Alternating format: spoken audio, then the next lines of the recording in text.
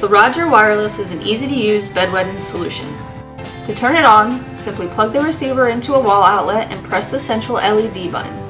The transmitter is snapped into a pair of Rodger briefs which fit just like regular underwear. Moisture-sensitive threads sewn into the briefs will trigger the alarm when wet.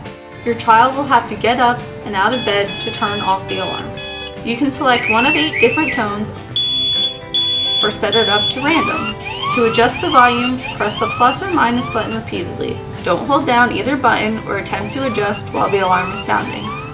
For sound sleepers, a vibratory cushion can be purchased separately and attached to the alarm. It will trigger at the same time the receiver sounds and can be placed under a mattress up to 9 feet from the receiver.